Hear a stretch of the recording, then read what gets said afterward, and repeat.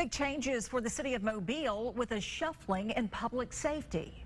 Stay well and stay vibrant. Richard Landolt, who has served as public safety director since July of 2014, is stepping down to pursue opportunities in the national security field. Police Chief James Barber will replace Landolt, and current Assistant Police Chief Lawrence Batiste, who used to head the Pritchard Police Department, will become Mobile's top cop. The mayor promoting from within to fill in the gaps.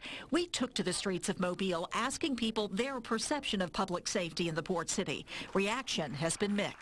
From a girl that lived downtown for a while, I felt actually, unfortunately, less safe over probably the past 2 years. I was very pleased with the way things were running, at least my impression. Batiste has served as Assistant Police Chief since 2015.